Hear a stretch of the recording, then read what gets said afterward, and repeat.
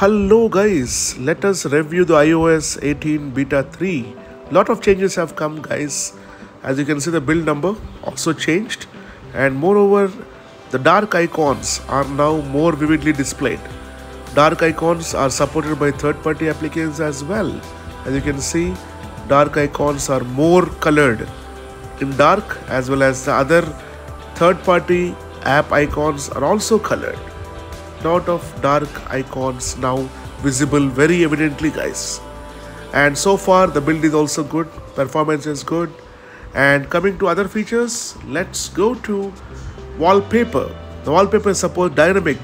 Yes guys, first time dynamic wallpapers have come to iOS 18 beta 3. In here, depending on your time of the day, the wallpaper changes in color dynamically. That's awesome, isn't it? As you can see, the wallpaper is changed depending on the time of the day.